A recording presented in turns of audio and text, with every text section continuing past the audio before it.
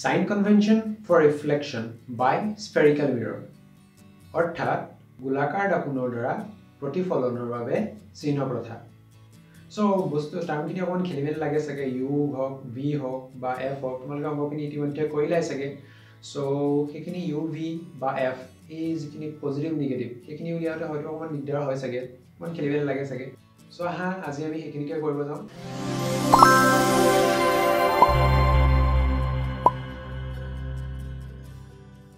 So নমস্কাৰ বন্ধুসকল, curious লাৰ্নিংলৈ সকলোকে বহুত বহুত স্বাগতম জনাইছো। আৰু ভিডিওটো যদি ভাল লাগে তেতিয়া লাইক কৰিবা, শেয়াৰ কৰিবা, সাবস্ক্ৰাইব কৰিবা। সো তেতিয়া বহু বেছি মানুহে এই ভিডিওটো পাব।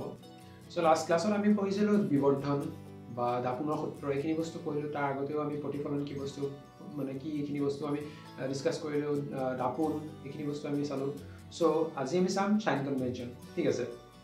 ইয়াত এতিয়া কাৰবাৰটো কি হয়, এই সিস্টেমটো আৰু এই সিস্টেমটো মোটামুটি একেটাই, ঠিক আছে। সো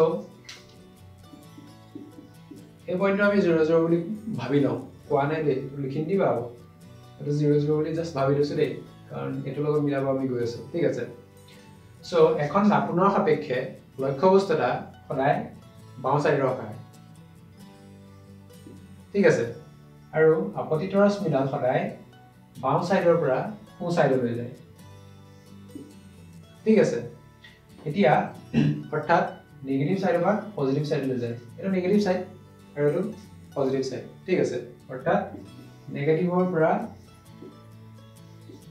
পজিটিভলৈ গৈছে, ঠিক আছে। সো নেক্সট পি পইণ্টৰ পৰা যিখিনি সোঁ সাইডে থাকে, পি পইণ্টৰ পৰা যিখিনি সোঁ সাইডে গণনা কৰে ক্যালকুলেশন যিখিনি কৰা হয় সেইখিনি সদায় পজিটিভ হয়, আৰু যিখিনি নেগেটিভ সাইডে থাকে সেইখিনি সদায় নেগেটিভ, ঠিক আছে। এতিয়া মুখ্য অক্ষৰডালৰ যিখিনি ওপৰ ফালে থাকে সেইখিনি সদায় পজিটিভ। অৰ্থাৎ ইয়াত তোমালোকে y ডাল চাব পাৰা, y অক্ষৰডাল ইয়াৰ গোটেইখিনি পইণ্ট পজিটিভ নহয় জানো, y এৰ গোটেইখিনি পইণ্ট পজিটিভ, ঠিক আছে। গতিকে ওপৰ ফালে গ'লে মুখ্য অক্ষৰ ওপৰ ফালে গ'লে গৈ থাকিলে পজিটিভ মানে লোৱা হয়, ঠিক আছে।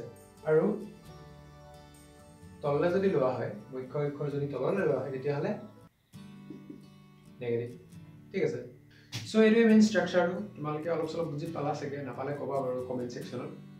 সো মই এবাৰ অৱতল দাপোনৰ অলপ বস্তু দেখাই দিছো তোমালোকে বুজি পাবৰ কাৰণে, ঠিক আছে। সো এবি এটা ধৰা লক্ষ্য বস্তু, ঠিক আছে।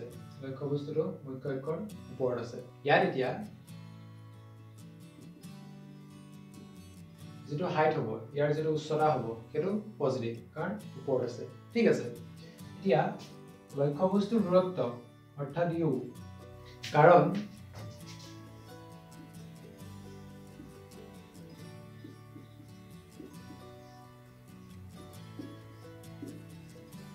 সংখ্যাৰ ৰেখাডাল যদি তুমি চোৱা -3 টো ক'ত আছে বুলি ক'বা, 0 পৰা 1 2 3 এনেকে নাহা জানো, এইদৰে নাহা জানো।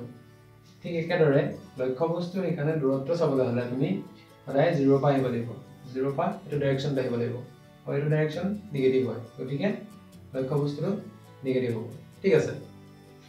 সো প্ৰতিবিম্ব, এতিয়া প্ৰতিবিম্বটো যদি এনেকে গঠিত হয়, ঠিক আছে, মানে যদি মুখ্য অক্ষৰ তলত গঠিত হয় তেতিয়াহলে কি হ'ব, নেগেটিভ। ওয়ান্স এগেইন, কাৰণ এইটো তলত অলপ আগত মই কৈ গৈছো। আৰু যদি দাপোনখনৰ সোঁ সাইডে গঠিত হয় তেতিয়াহলে কি হ'ব, এনেকে হ'ব না, ইয়াৰ হাইটটো পজিটিভ হ'ব।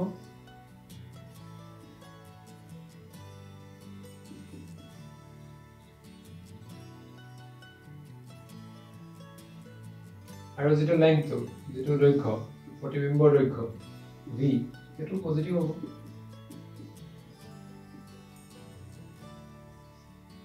আৰু ইয়াতো প্ৰতিবিম্বৰ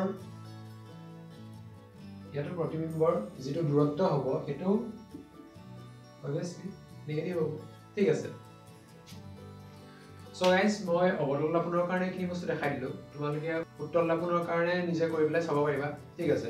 আৰু ৰশ্মি চিত্ৰখিনি কেনেকৈ আঁকে সেইখিনি আগৰ ক্লাছখিনিত কৰোৱা আছে, ঠিক আছে। গতিকে আশা ৰাখিছো তোমালোকে নিশ্চয় কৰিব পাৰিবা চাগে, অলপ চলপ অকমান প্ৰেক্টিছ কৰিবা, নিশ্চয় পাৰিবা। সো আজিলৈ ইমানেই, আশা কৰোঁ সকলোৱে বুজি পাইছা চাগে, আৰু যদি বুজি নোপোৱা কমেণ্ট কৰিবা। So see you in the next video. Until then, stay curious, keep learning.